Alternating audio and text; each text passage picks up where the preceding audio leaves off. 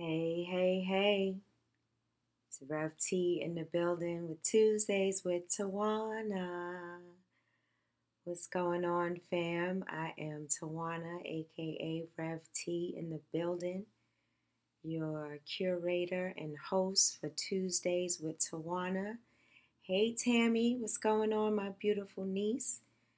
Thank y'all for joining on Facebook Live. Thank you for those that'll join on the podcast later. What's going on, fam? Let's get it poppin'. Cordio, good looking out with the Erica and Jill vibe shirt. Thank you so much. Had to represent today. Hey, Mother Carolyn, thanks for joining. Thanks for joining. We got a lot to cover on this Tuesday. So holla at me, I'll holla back. Feel free to share your thoughts, your feelings, what's welling up for you, what's going on in the depths of your soul. If you listen to the podcast, there is ways to leave messages and ask questions because we are dealing with some trying times right now. My Erica and Jill vibes on the inside just doesn't seem to be matching what's going on in our world. So I pause right now to say the names of Breonna Taylor. And I take a breath that she is no longer able to take. I pause and say the name Elijah McClain.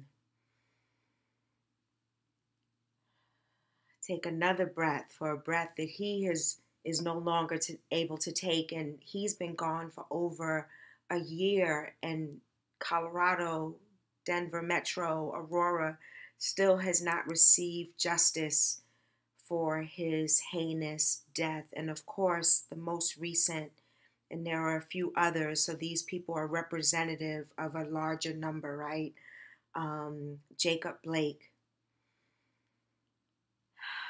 We breathe hope into his situation, hoping that he will hold on and keep fighting to live and not die at the hands of police brutality and this murderous behavior. Hey, Angela. Always good to see you. Always good to see you. Thank you for joining. Thank y'all for rocking with me. Thank y'all for not leaving me out here all alone. So let's talk a bit. My spirit is grieving. I'm very intentional about protecting my space. I've learned that through my diagnosis. It's one of the many lessons that I've learned on this journey. To take moments to breathe, to take moments of self-care and lighting candles and prayer and meditation. And what's going on outside is just totally antithetical, totally the opposite, totally contrary to what's going on in my bubble, right? For instance, let's speak the name of Julian Edward Roosevelt Lewis, a 60-year-old black man killed in Georgia over a traffic stop. I believe it was just a broken tail light or something. So we speak his name, speaking that justice will be served, that these police officers will not only be arrested and charged, but they will be they will be convicted of their crimes. These are crimes that they are permitted to commit. So we pause. Hey, brother. What's going on, Larry? Good to see ya. Yes, so this bubble, right? The term bubble, of course, I think of the NBA and the NBA bubble, no one in, no one out. And that's my life right now. I mean, I do go out. I go out for my walk every day, and then I feel like the little machine on Tetris. No, not Tetris. Galaxia, whatever it's called, Galaxia, where it's kind of dodging the little raindrop bullets coming down and it's just dodging. So I'm walking and I got to cross the street because someone's walking this way or jogging this way without a mask. And then I cross over to the other way, and then, or we walk in the grass to stay 6 feet apart. So it's constantly dodging these bullets out here, literally and figuratively, based on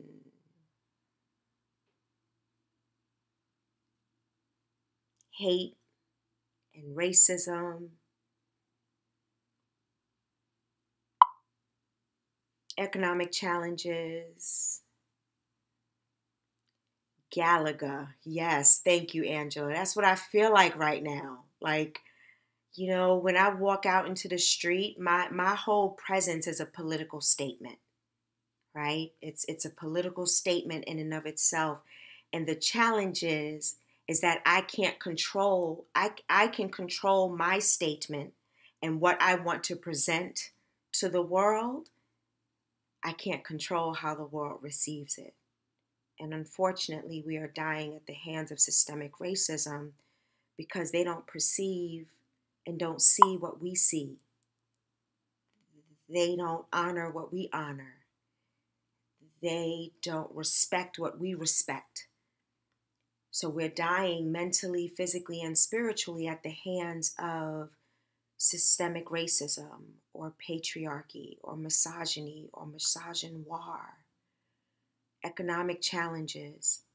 So how do we move through this space, right? How do we continue to come together and build community through this space and come together and start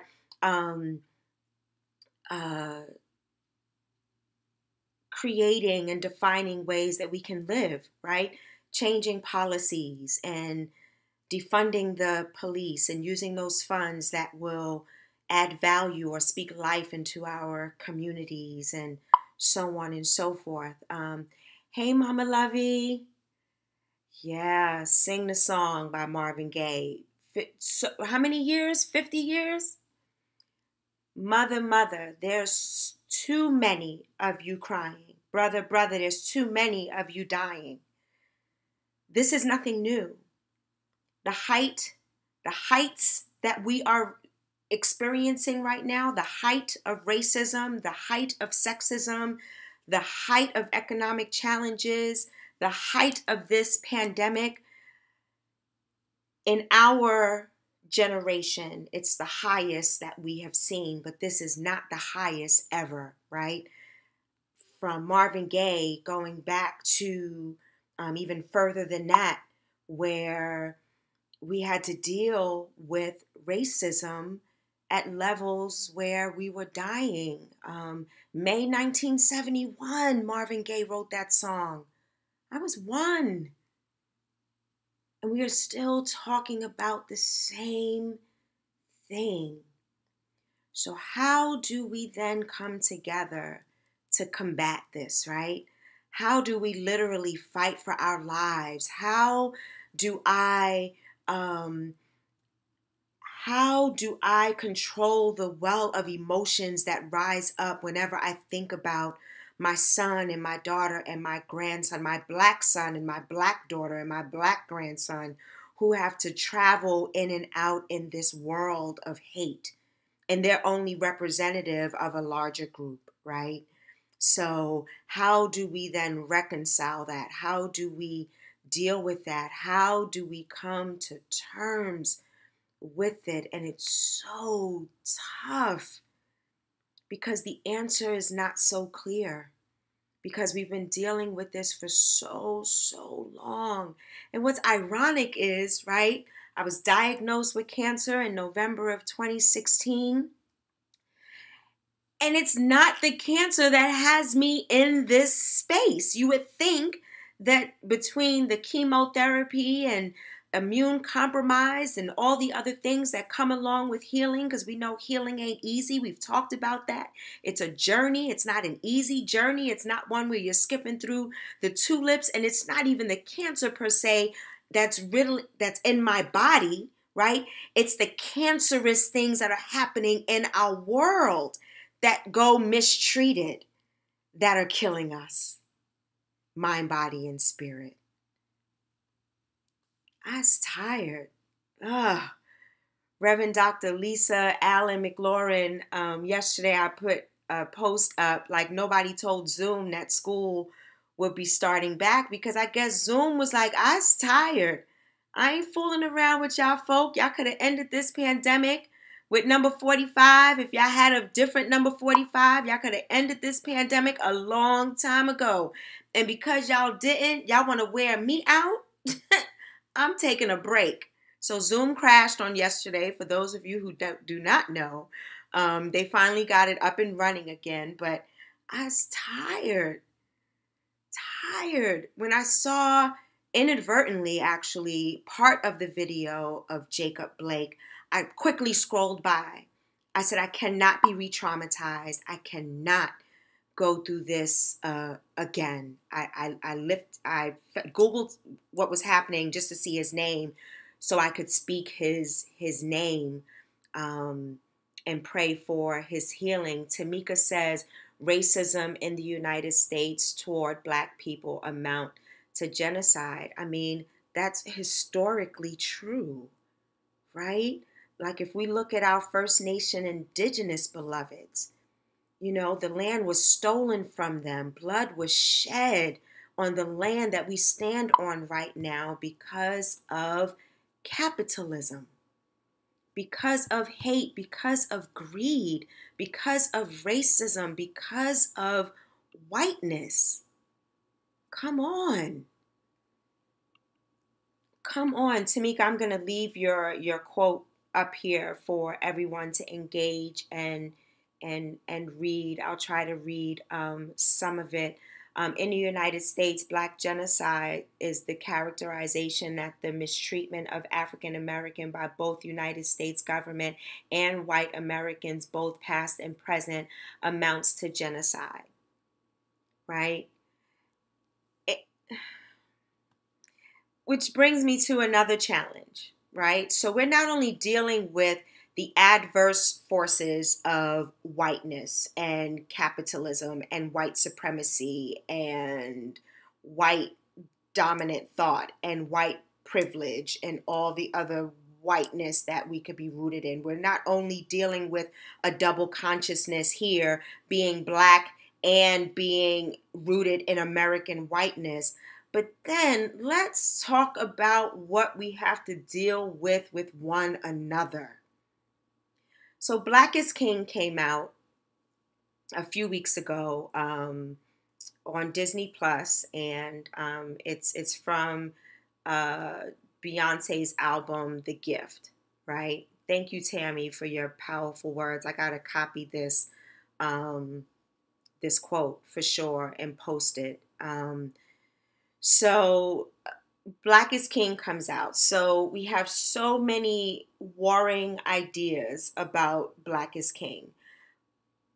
The visual art, the imagery, the tapping into our ancestral roots, the music, the drumming, the beat, the dancing, the feels, the garb, all of that went under scrutiny, right? Hey Amber, what's going on, my friend? In the words of Bob Marley, how long shall they kill our prophets as we stand aside and look? Amber, you're not about to slay us today. No, no, no. No, no. Mm-mm. Mm-mm. Not today. Amber, Reverend Dr. Amber, not today. As we stand aside and look and fight one another. Let me put up a quote by Audre Lorde. It's in our work and in our living, talking about Black folk, we must recognize that difference is a reason for celebration and growth rather than a reason for destruction. And let me tell you a story. So started with Black and King. So Black is King. So put a pin right there. When I was in seminary, I read a book about missionaries in Botswana. Botswana is a country in Africa. And shout out to my beautiful friends in Botswana. I love y'all dearly. And I believe I can't call the name of the book. I want to say Musa Dube.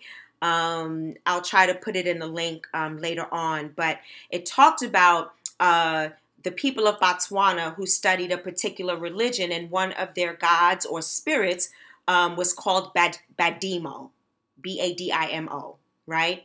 And so when missionaries come in to feed the poor, feed the hungry, clothe the naked, take care of the poor, the least of these, they began to say that their God, their spirit, their deity, Badimo, was a demon. And they came in and inserted their own narrative of their white religion into this culture.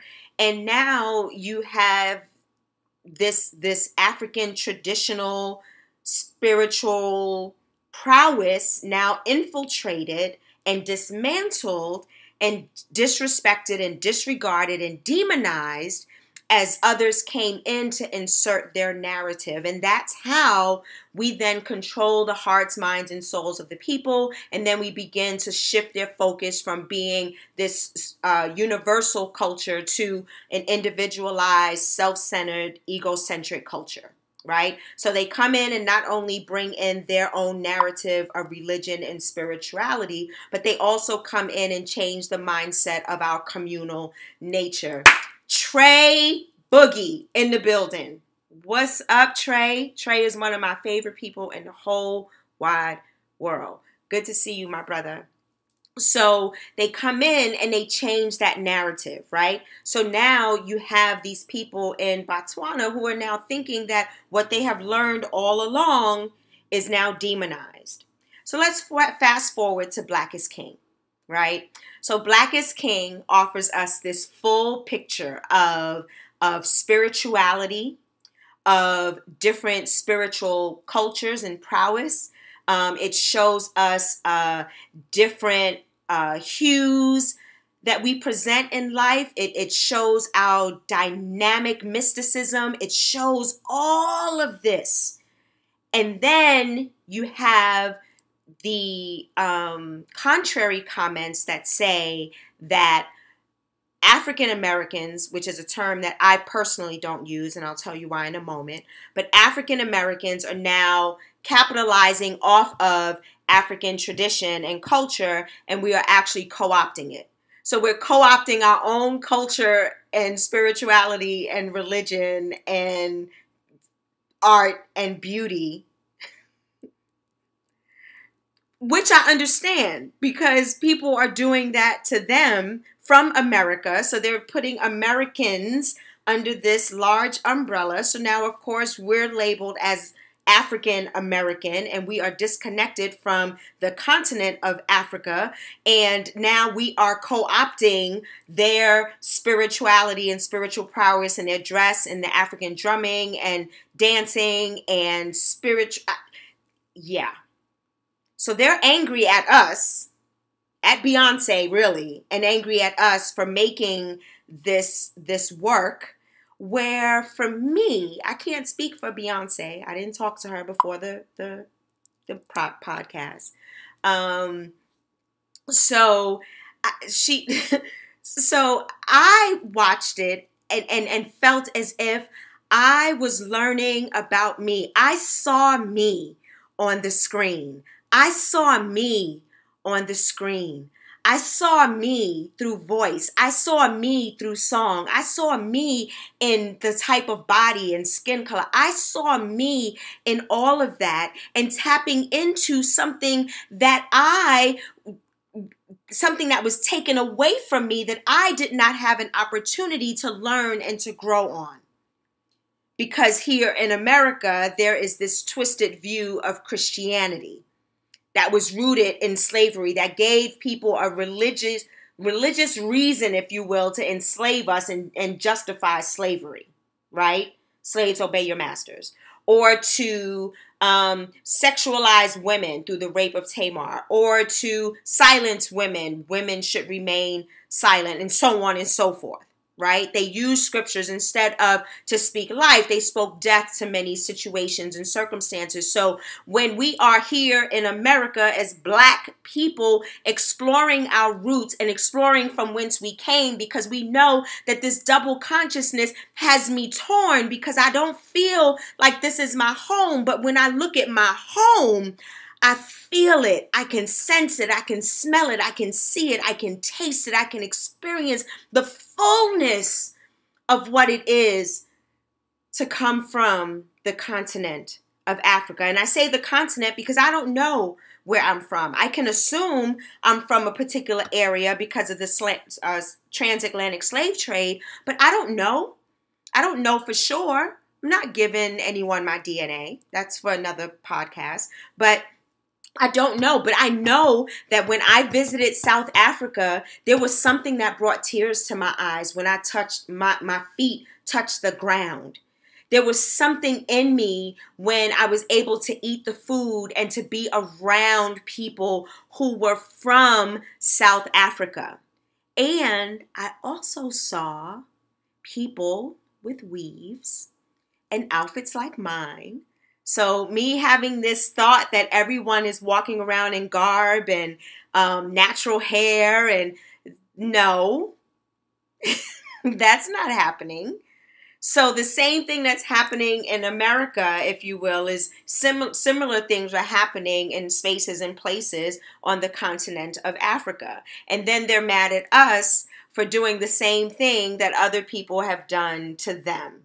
Right? You see the conundrum? You see how it's just a tangled mess, and I's tired.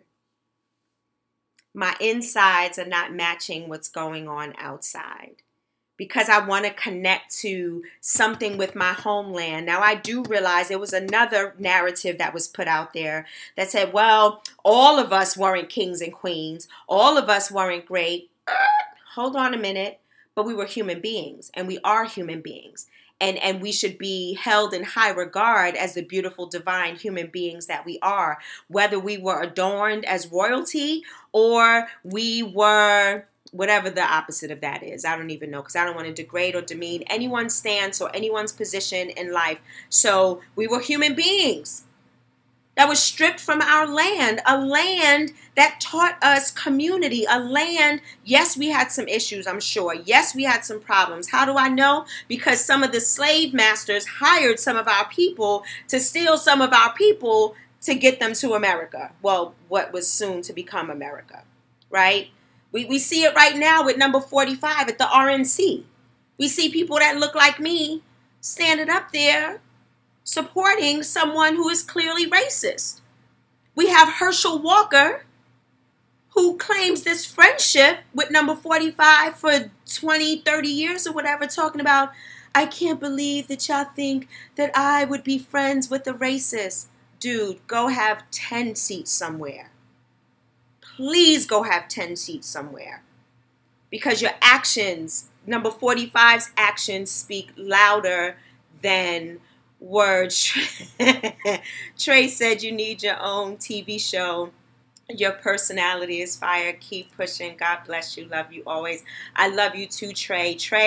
Trey was in the streets, taught me how to be in the streets and to support those in the streets and to love those unconditionally in the streets. And he loved me unconditionally, and he was there for me when I fell ill. I mean, the list goes on and on. Trey is just forever special place in my heart. So now we have all this tangled web, right? Of who we be, who we're not, who we should be, how we should show up. Should Beyonce be dancing in, African traditional dances and drummers and using African producers and using Yoruba spiritual practices and Ifa and queens and using water as symbolism? And can we stop judging? Can we go back to Audre Lorde's quote?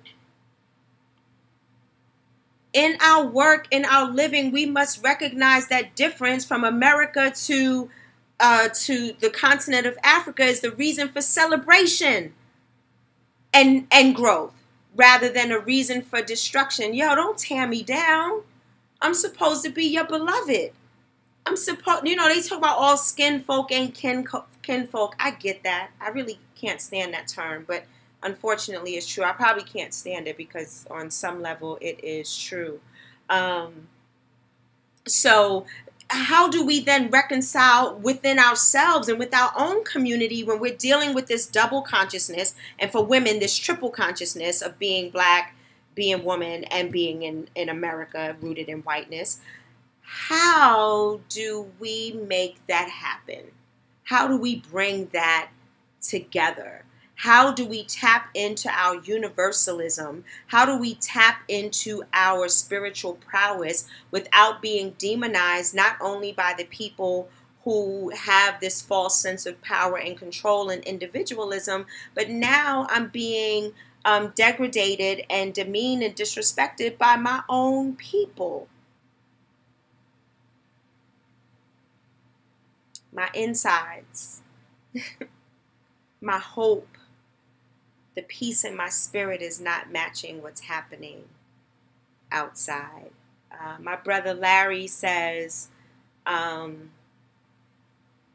average, black men in the U.S. receive sentences that are 19.1 longer than the white men that are convicted. Absolutely.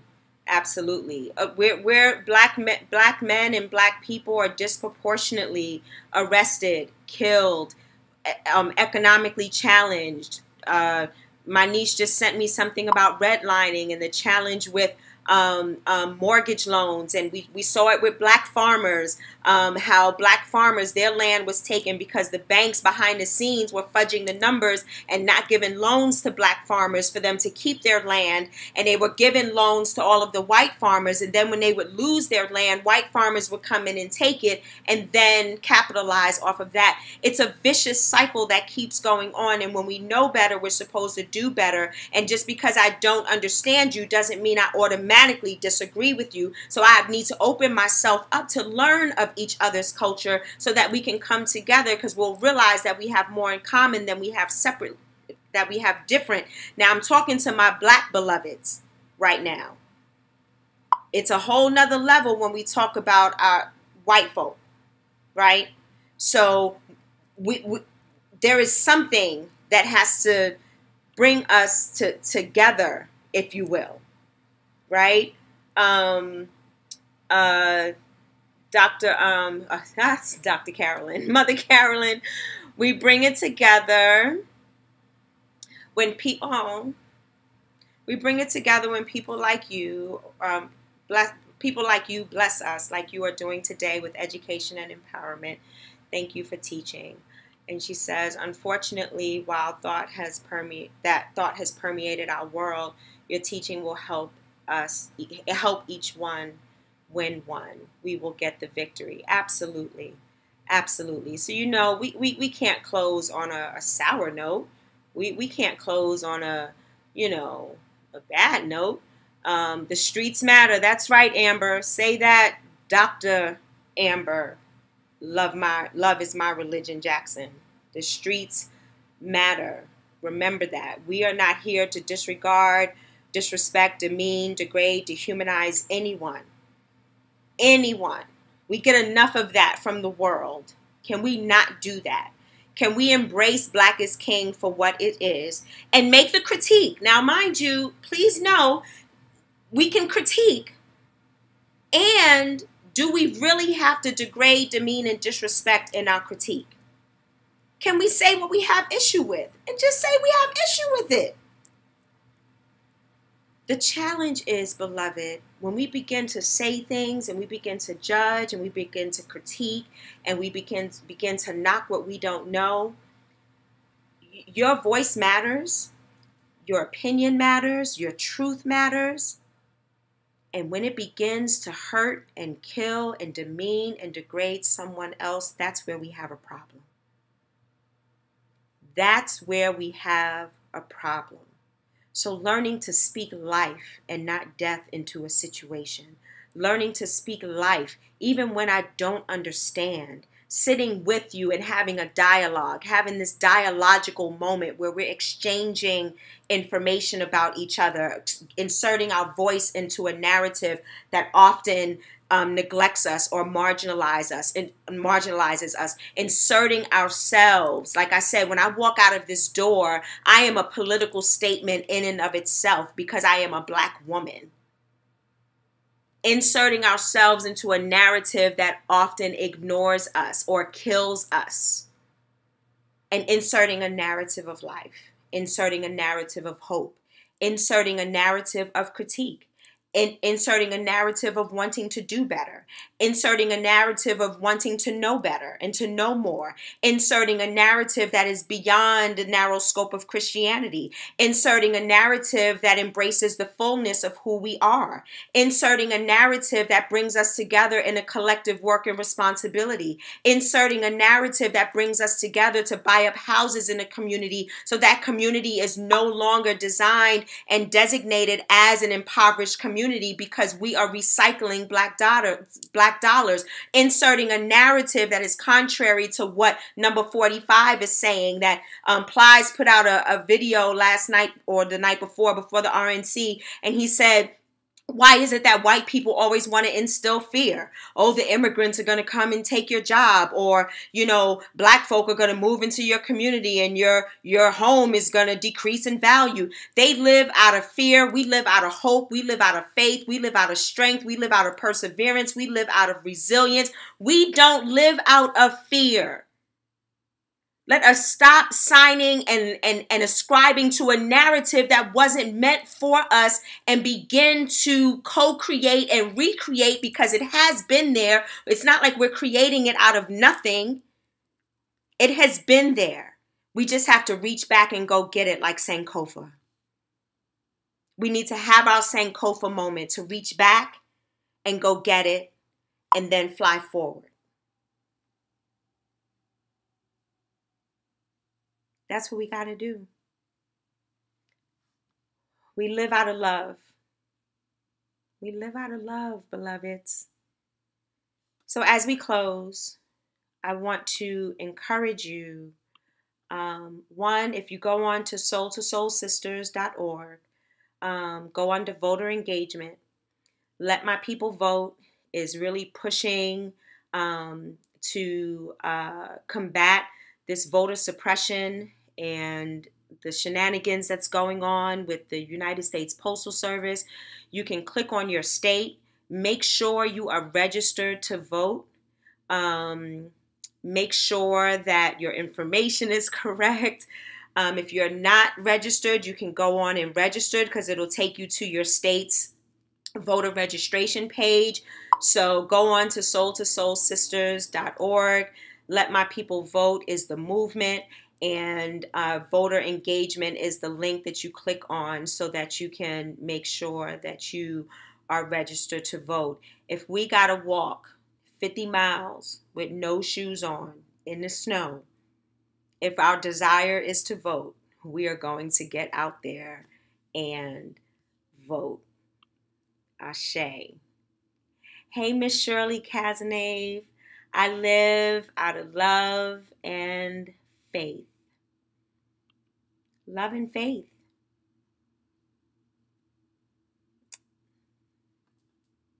That's what we got.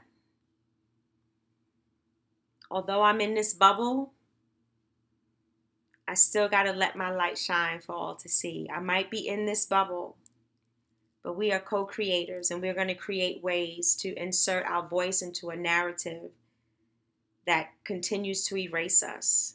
We will not be erased. We will not be ignored. We will not be disregarded. We will not be marginalized. We will not continue to be oppressed. We will reach the masses, and we will do great things with our own people in this United States and with our brethren and sistren and beloveds on the continent of Africa. Let's come together and let's do big things, because we are enough. We are worthy, we are worth it, and we are enough. I love you. Thank you for joining Tuesdays with Tawana. Thank you for rocking with me. Thank you for not leaving me out here all alone. I love y'all to the moon and beyond. Um, I will see you on next Tuesday at 12 noon Eastern Time. Be great. Drink water. Wear your mask. Wash your hands. I love you dearly. Thanks for rocking with me. I'm out. Later.